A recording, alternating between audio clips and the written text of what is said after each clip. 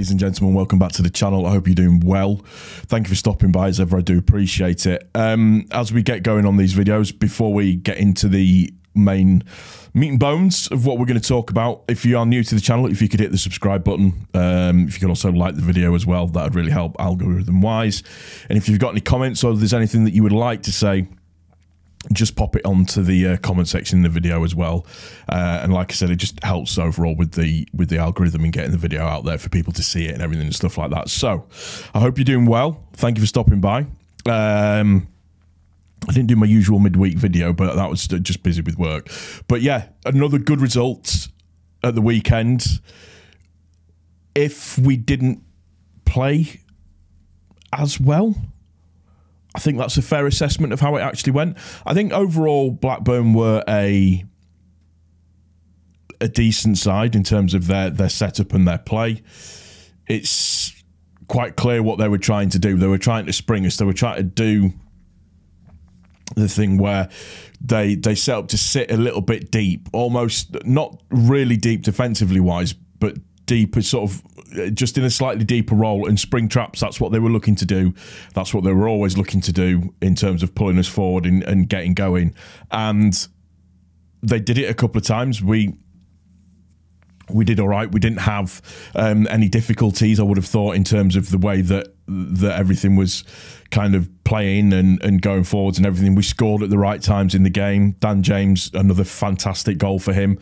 Really well done. Rutter, that little bit of skill that he did just to get away from that player. I don't know what he tried, but he got it completely wrong.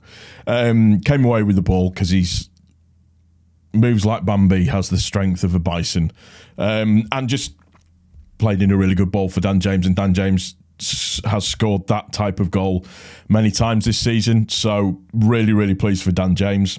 Again, I've had a couple of conversations with people about Dan James, and for me, I thought he was treated quite poorly last season in terms of, you know, sending him out on loan to Fulham and everything and all of that kind of stuff. And it's amazing how good he can be when he's actually got a decent coach behind him.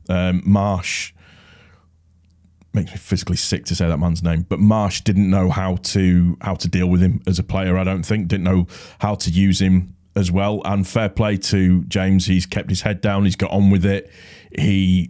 He's done really, really well. It was probably, again, not his brightest game. The same with Somerville as well. But again, they're our two most dangerous players. Peru overall, a little bit anonymous in the game, I think. Didn't do too bad, but that kind of, that anonymity, I'm going to try and make sure I can say that word, probably went a long way to showing, or to kind of just so you could see how the midfield battle was kind of being lost a little bit. Kamara and Ampadu did okay, not brilliant, but that little bit of defensive shield that Peru normally gives wasn't there as much. And clearly Ampadu and Kamara, not Gray, I said Gray, didn't I? Ampadu and Kamara were a little bit leggy, I think, in this game in particular. And just overall, you could just see, and that thing with Peru's sort of being anonymous sometimes for periods of games is it's not a concern because we're playing well and the team picks itself, but it's just something to look out for. And that's not me having to go at Peru at all, because he's a phenomenal player. He's brilliant. When he's on it, just that little turn, that little bit of quality, that little bit of touch, invariably he'll get a shot off on target. He had a good free kick that, had it not been for probably a strong gust of wind, would have actually gone in, but you know, it is what it is. Somerville's goal was brilliant as well. Just that little outward play that we had and moving forwards, the 1-2 between Gray and Rutter was brilliant, and the outside of the ball foot to Somerville, and Somerville did a really, really good job of keeping himself on side for that goal coming through. And just the finish was just the finish of a player that is just having his best season going. It's just a really, really good season for him so far, so I'm really, really pleased for him. I was pleased to see Matteo Joseph get some time. It was nice to see Jed Spence come in as well. it was really funny because a lot of people on Twitter were going, well, that's it, he's crap, he wasn't paying attention, he wasn't doing this one. Look at him get a bollocking for Farker, I don't want to see it. Farker does that with everybody. And you've got to remember, Spence hasn't played for ages. Wait until he gets up for speed. There were some nice touches from him and some nice movement from him. And overall, I was impressed.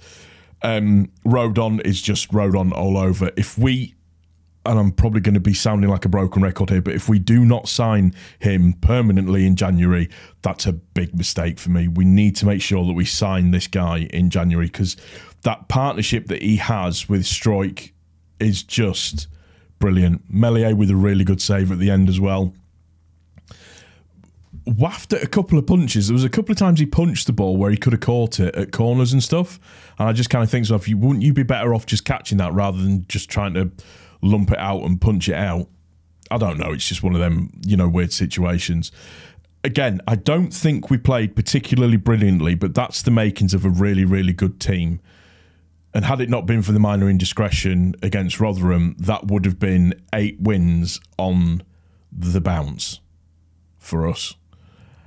We're playing very, very well. We're a very, very difficult team to play against now, I think. I think people have an idea of what they can do to try and get at us, and they think it's going to work until they actually play us. And then there's a big, big difference. Our attacking front four is ridiculous. And the fact that we can bring Nonto on, who played probably better than what I've seen him play for a little while, that shot come triple deflection save thing was unlucky from that point of view. But being able to bring Nonto on and then being able to bring Anthony on, I mean, that's got to be, when you see that as an opposition team of those players coming on, that can't be, you know, confidence inspiring, or at least you'd hope that it wouldn't be. One of the things that I will note is that it was quite clear from very, very early on that Blackburn were going to be kicking lumps out of people, which is what they were doing. They were very, very physical, but they are a good team in terms of their passing ability and the way that they pass out and everything. It's just their level of inconsistency that they have. And mildly toothless up front is probably the right way of saying it. They didn't, for all of the possession that they managed to have, and they had more possession than us in the game, they didn't do a lot with it. And I've said this before, I'll say it again. It's nice to have the really dominating stats when you win the game and this, that, and everything else that goes with it. But stats only tell you 20 to 25% of the actual game itself. It's not how long you have the ball for. It's what you actually do with it at the time when you do have the ball. That's just my opinion on it. But yeah, on to Sunderland Tuesday. Should be an interesting game. One that we should win, but watch out for Jack Clark coming back to haunt us. We'll just have to wait and see. I'm confident. I'm enjoying watching us at the moment. Long may it continue. And yes, if Ipswich and Leicester could stop being Ipswich and Leicestery, that would be really, really good. But again, you can't really focus on that just yet. We've just got to keep doing what we need to do, which is winning games. We're above the 2 points per game, which should technically get you promoted. But, you know, it might just be one of them really odd seasons where the top two are just absolutely floating it. They haven't had their blip yet, and no team goes through a season in the Championship without having a little bit of a blip. And the game between Leicester and Ipswich is going to be very, very easy. And then we've got to play Ipswich at Ellen Road, which we need to win that game 100%. Well, we need to win every game really, just to, you know, to keep the pace on and everything. But yeah, that's it. That's going to do it for this one. Happy boy again. Good game. Even though we weren't at our best, it was one of those very kind of easy, not easy, easy is the wrong word. We were almost in autopilot a little bit. And for me, that's the mark of a good side, is that being able to play not at your top tier, but still have the quality within the squad to be able to pull something out. And that's what we had against Blackburn. So yeah, 3 points and we keep on marching on. That's going to do it for this one. Like I said previously, if you are new to the channel, if you could hit the subscribe button. If you've liked the video, press like. If you've got any comments that you want to make, please also put some comments down in the comment section below. And yeah, that'll do us for this one. We'll see you on the next one. Take care. Cheers. Bye.